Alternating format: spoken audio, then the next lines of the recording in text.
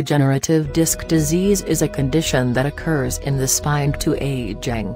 It most often occurs in the lumbar area, but any of the spinal discs can be affected. Due to aging, discs dry out and become stiff. Tiny, but painful tears can then develop in the outer rim. Pressure from the center of the disc then stretches the outer rim, creating a bulge. This may irritate or compress the spinal cord or nerves.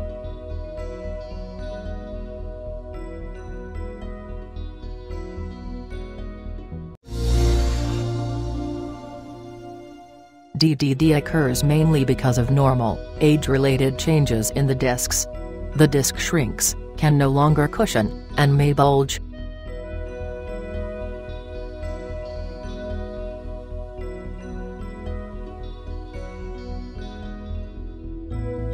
Bone spurs can develop along the edges of bone, due to changes in the discs that affect how the spine moves.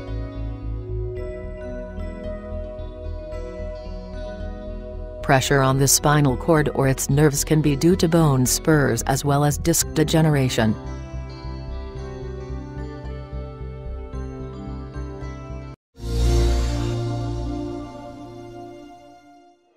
Degenerative disc disease often causes no symptoms.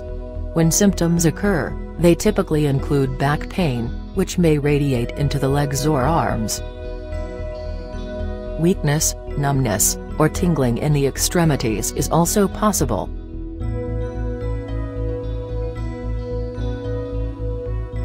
Prolonged sitting, twisting, or bending can make symptoms worse due to increased pressure on the discs. Pain is usually relieved by lying down,